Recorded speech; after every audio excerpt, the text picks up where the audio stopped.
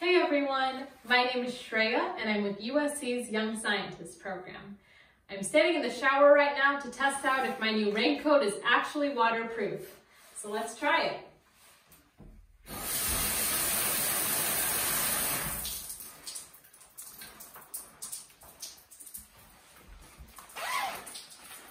Looks like I'm completely dry. Guess it's a good raincoat. Come with me and we'll learn more about other materials and their properties. The word material is not very specific, but it just means what is used to make another object. For example, the material that this pencil is made out of is wood. The material that this bowl is made out of is plastic. And the materials that these tires are made out of are rubber and metal. We can describe materials in many different ways. For example, we can describe a material as flexible or very bendy, strong, soft, waterproof, or rough.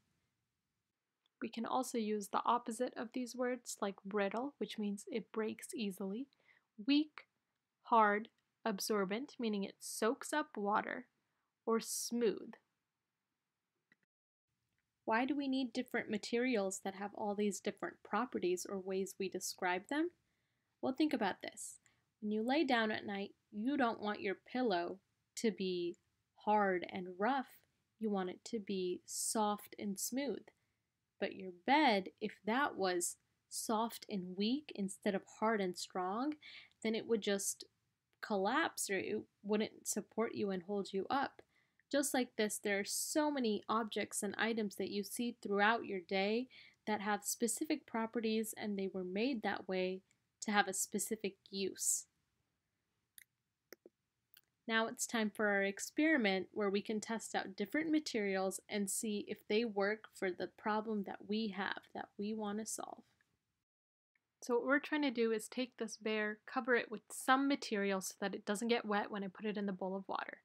I'm starting with plastic wrap, and I'm going to do a couple layers of plastic wrap and then dunk it in the water, and when we take it out, I'll unwrap it and we'll see if the bear, or whatever toy you choose, it can be whatever you want, is wet. So now I'm taking it out and unwrapping it. And the outside of the plastic is wet, but the bear inside is dry. There's no water on it. So now we'll try our next material, which is paper, just regular paper. And I'm covering up the bear, doing a couple layers again,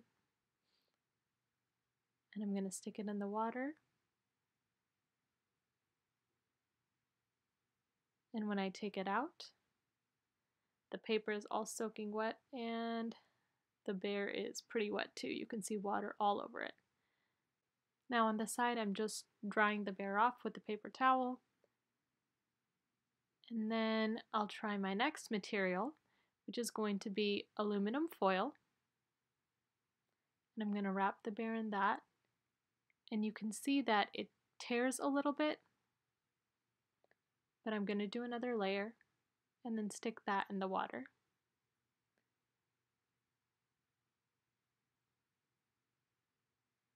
And when I take it out and unwrap it,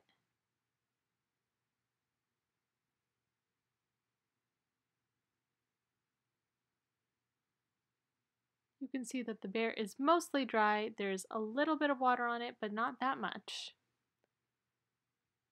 And now I'm drying off that little bit of water.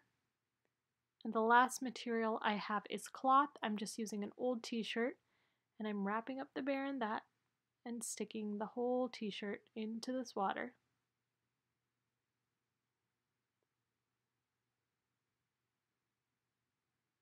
And when I take it out, that bear has some water all over it. So our goal was to keep the toy bear dry, and we saw that the plastic wrap did the best job of keeping it dry, and the paper and the t-shirt did not do a very good job of keeping it dry. So we wanted a material like the plastic wrap, which we could describe as being waterproof, we could describe it as being flexible, and we could describe it as being pretty strong because it didn't rip as easily as the aluminum foil. In a different situation, maybe to clean up water, you would want something like a t-shirt or a towel to soak that water up, but that wouldn't keep it very dry. This week's scientist is Dr. Catherine J. Murphy. Dr. Murphy is a chemistry professor and researcher at the University of Illinois. Her goal is to actually create new materials that can be used in biology and energy-related applications. I'm sure she spends a lot of time thinking about the properties of these materials just like we did. Thank you so much for watching, and we'll see you next week.